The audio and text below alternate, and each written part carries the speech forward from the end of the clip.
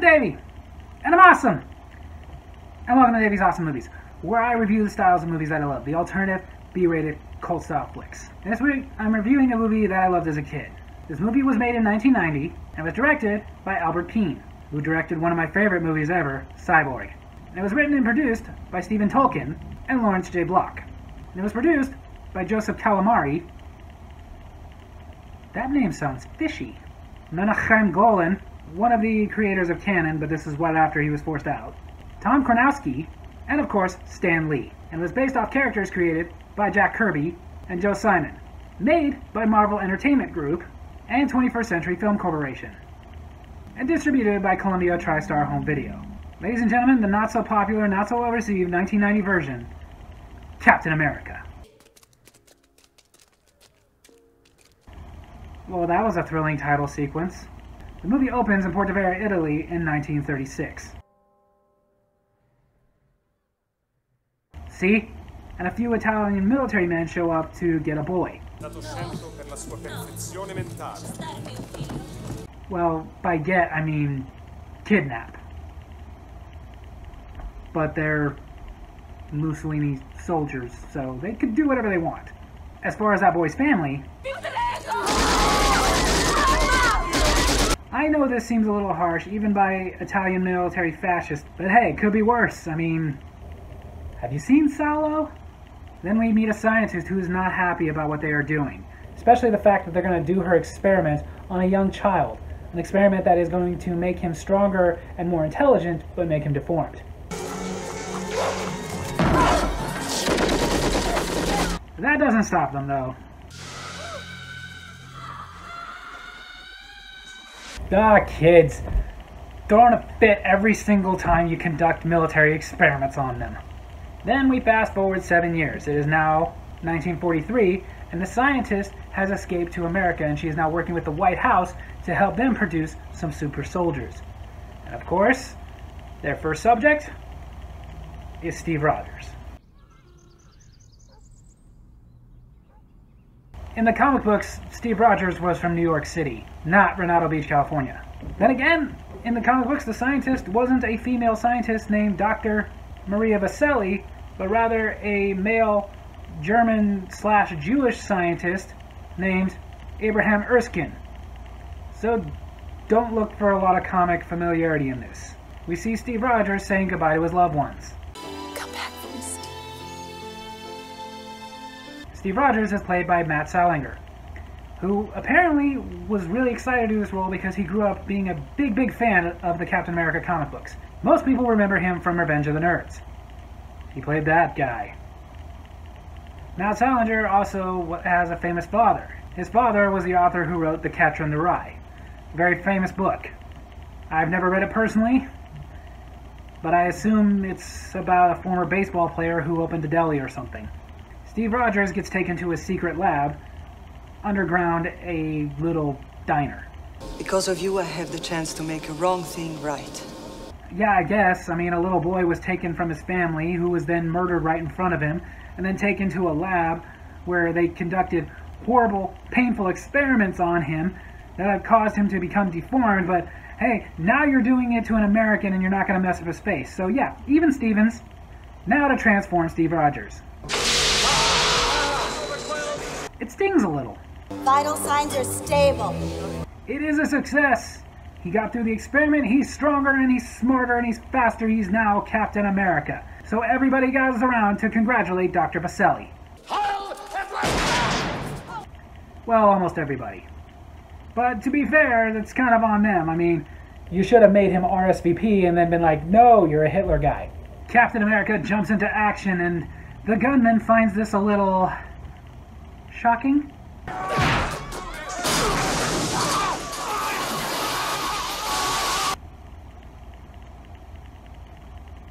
Dr. Vaselli has some last words for Captain America. God bless you, my boy. Stop them. Never give up. Which means no more super soldiers. He's going to be the only one. Until they try to make the Hulk. Steve Rogers did take a couple of shots from the gunmen, so they rush him to the hospital, and the doctor recommends that he rests for quite a while. But the Army colonel says, we need him right now because the Germans are about to launch a rocket at the US within a couple of days. So even though he is injured from the gun wounds... Where did you say that launch site was? He doesn't care because he's Captain America! So this being done, Captain America, in red, white, and blue instead of camouflage, arrives at a German base.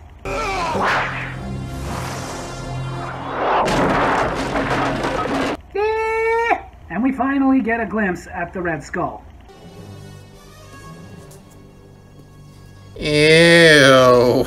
After the Captain America the First Avenger came out, a lot of people did criticize the makeup they did on Hugo Levy, making him look like the Red Skull. To them I go, watch this movie, and then shut up. Captain America fights his way through the German soldiers until he gets to the Red Skull himself. Well, that didn't go the way he expected it, but he still comes a-charging! An American, just when I am needing help on my English lessons. Dude, your lips didn't even move. The Red Skull quickly gets the upper hand. And straps Captain America to the very rocket they're going to be sending. Where are they going to be sending it? How you say, Casabianca? White House. Just as it's about to launch, though, Captain America grabs the Red Skull's hand. He's going to take him with him. But the Red Skull thinks quickly. Falling hand! The mighty! Oh my God! Dude, he wanted you to go with him, not just give him a hand. Just as that rocket is about to hit the White House, there is a kid on vacation with his family to visit the White House, and he's taking pictures, and he sees the rocket. He also sees this.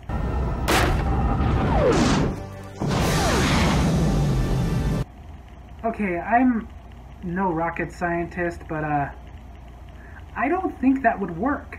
So where did the rocket go?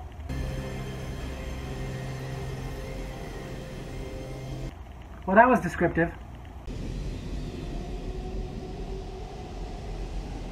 The little boy was Tom Kimball. After this, we see a montage of like newspaper clippings leading all the way up to the 90s. Part of these newspaper clippings having parts about Tom Kimball and his rise in politics, all the way until...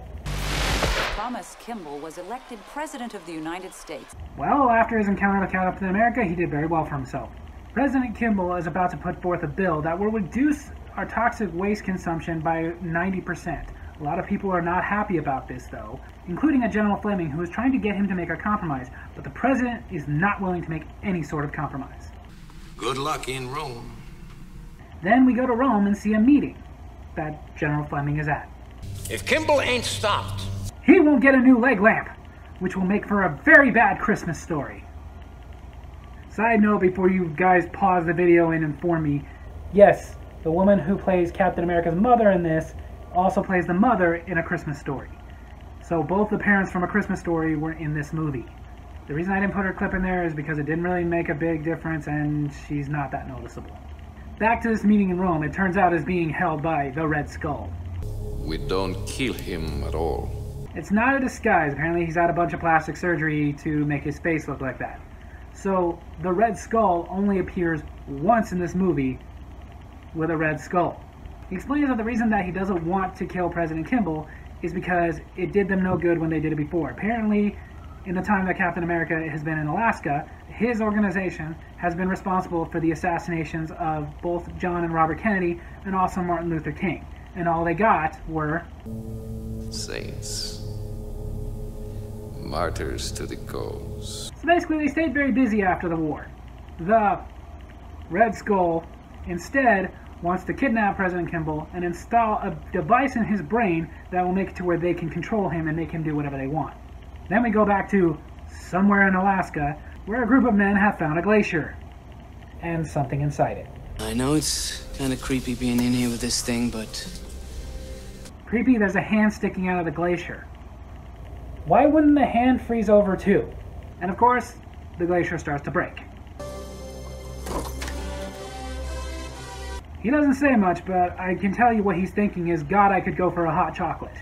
This makes the papers, and of course President Kimball sees it, who's been obsessed with Captain America ever since that little encounter he had when he was a kid. So he calls his best friend, who is also a reporter, Sam. Well, you sure it's not some kind of crazy hoax? Sam is played by Ned Beatty. He's our favorite actor. We don't care if you get it. Back to the Red Skull. He wants Kimball monitored at all times. In this movie, the Red Skull is a man named Fazio de Saints. Even though in the comic books, he was a German named Johann Schmidt. Captain America walks his way into northern Canada. That suit was made of heavy rubber, the same heavy rubber they used on Michael Keaton in the Tim Burton Batman movies. Combine that with the fact that in this they were filming during a Yugoslavian summer where at times it got up to 105 degrees, plus him wearing that suit. Many times during filming they had to stop because he almost got heat exhaustion. The Red Skull also found out about Captain America's return and orders his daughter to go kill him. His daughter, Valentina, takes her crew with her to northern Canada, finds him, and attempts to kill him when Sam shows up. Get in! Come on, come on! He's a reporter, so naturally he would be able to find out where in all of northern Canada Captain America would be. Sam is trying to get information about the Red Skull, and he's sharing what information he has with Captain America. However, Captain America is not convinced that it is not 1943. He is not convinced that he's outside of Germany. What he is convinced about is this guy must be a German spy. So he pretends he needs to pull over so he can throw up, and then... Hold it! He ditches Sam there. But hey, it's Canada, so just find a moose and ride it home while you drink maple syrup, because that's apparently what a lot of Americans think happens in Canada. Captain America, though, does make it to the US, and back to California, and all the way to his old girlfriend Bernie's home. Convinced yet? They go inside and have a talk about how she waited for him. She waited 16 years, but then after waiting for 16 years, decided that if she was ever to have a child, she needed to get married and have one now. I guess it just wasn't meant to be. Well, look at this way. Someday after he fights Thanos, he'll go back in time and find you and marry you. Oh, hey, you're not Agent Carter, and that was from the good Captain America movies. Sam has figured out where Captain America would be. Tom, I got his old girlfriend's address.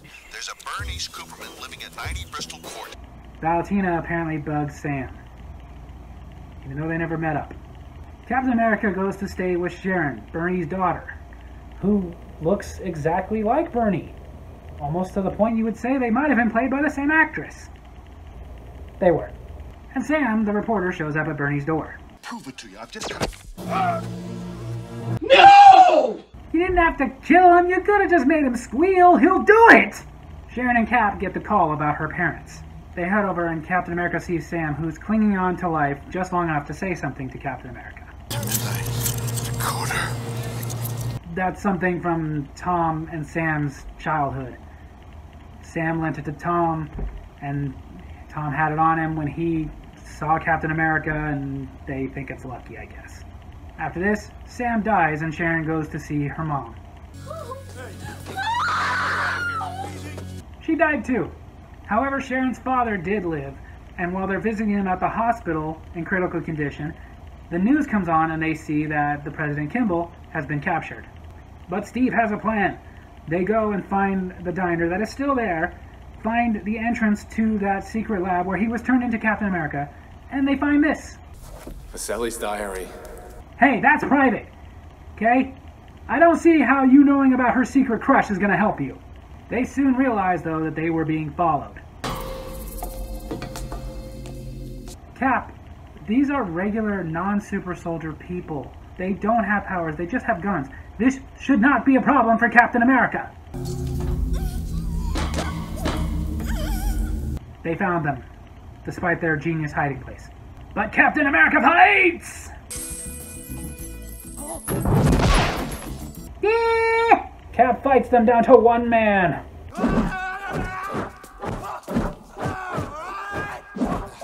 In these late 80s, early 90s action films, in every group of henchmen there was just one Asian martial arts expert just peppered in there.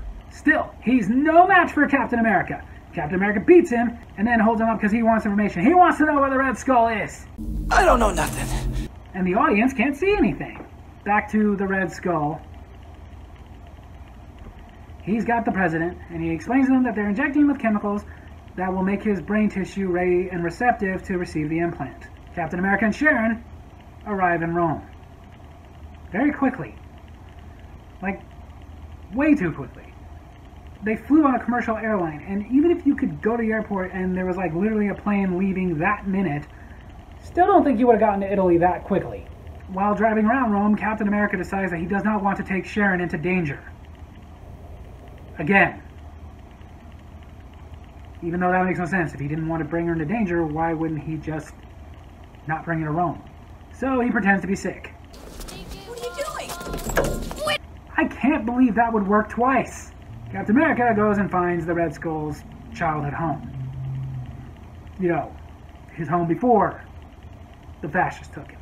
But the problem is, Captain America does not speak Italian, so he cannot speak to the people that live there currently. Buongiorno, mi dispiace a disturbare. She took a cab. Apparently Captain America didn't realize they have those in Italy too. Captain America finds a recording of the night that the Red Skull was taken from his family. They make a copy of it, and then they find out where the Red Skull's lair is. And after this, they split up. She got captured, but that was part of the plan. Valentina finds her recording. The president got a hold of some acid, poured it into his jail bars, and was able to escape.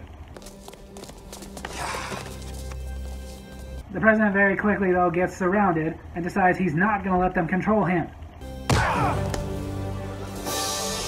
No. That wasn't a good no. You gotta put more feeling, more passion into it. Like this! No! Much better.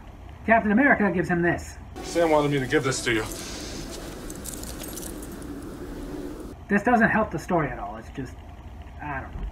But they get to a phone. This is the president. Give me NATO command. Then we finally have the showdown between Captain America and the Red Skull. But this time, Captain America turns it around! Yeah! He even gets his shield back. The Red Skull retreats and gets to a detonator that will make a big, big explosion. 70 million lives out like brief candles. Like I said, big! But Captain America has got this!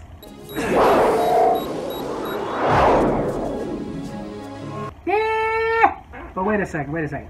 Yeah, maybe that killed him, but the detonator was still about to go off. That wouldn't have stopped the detonator from causing the explosion. So what did stop the explosion? Ah, that's right, they didn't have the money for it. A little late, guys, but, you know, there was still a bomb that was supposed to go off. But I guess we're just not going to explain that.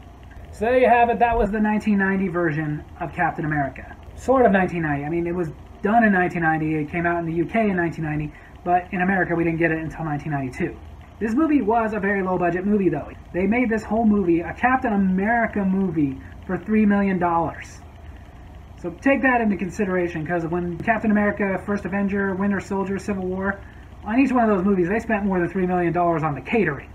Interesting side notes, there was actually some bigger names that were up for this movie. Dolph Lundgren was considered to play Captain America, but he opted out to go play the Punisher. I'll get to that movie later. Apparently even Arnold Schwarzenegger was up to play the movie, but they decided, let's not do this considering his accent will give away the fact that he's not American. Although I would have loved to have seen Captain America played by Arnold Schwarzenegger. That's right, I am Captain America. I liked baseball and apple pies. Yes, that's right. Get me to Captain! Val Kilmer was considered to play this role, but instead decided to go film The Doors. Smart move! Another interesting and sad note on my part, the original script for this was actually made from Canon Pictures. Canon Pictures was slated to do it, but then with all their legal problems and whatnot, they gave up the rights. Heinem Golem went to 21st Century to do this. But in their original script, the screenwriter wrote it with the intention of Michael Dudikoff, playing Captain America, and Steve James, from the American Ninja movies, playing the Falcon. I would have watched the crap out of that movie! However, though, the original script is almost non-existent in this. There's some of it in the director's cut, which a lot of people will say is better, but it's longer, and It's hard enough to sit through this one. The thing is, though, is as a kid I did love this because it was a superhero. That's all I cared about. It was a superhero, and they didn't make a lot of superhero movies back then. So I was happy, but as an adult going back and watching it, realizing this wasn't very good. Not just on a production standpoint, the script was very thrown together and very rushed. The action sequences were not fantastic. The acting wasn't fantastic. But this was early Marvel movies. They did not have big budgets. They didn't have a lot of investors. They didn't take superhero movies very seriously back then, unless it was Batman or Superman. But even then, you got 3 movies and then they would ruin it. Exhibit A, Exhibit B. It's worth watching on a nostalgic front, and if you're a comic book fan, to have in your collection. But for once, I will say the newer ones were way better. I'm actually a fan of the Chris Evans Captain America movies. I will say this, however, a few months ago I reviewed the 1994 Fantastic Four movie that never officially got released, and it makes me wonder why. You were willing to release this piece of garbage but not that one? Come on now. So on that note, as far as my recommendation for Captain America, if you like terrible movies and making fun of them, have fun. So there you have it. That's my review of Captain America 1990. I hope you guys enjoyed it, and if you did, make sure to hit like, hit subscribe, hit the bell so you get notifications for when I post new videos, and leave a comment. Tell me what you thought of the 1990 Captain America movie. Love you guys.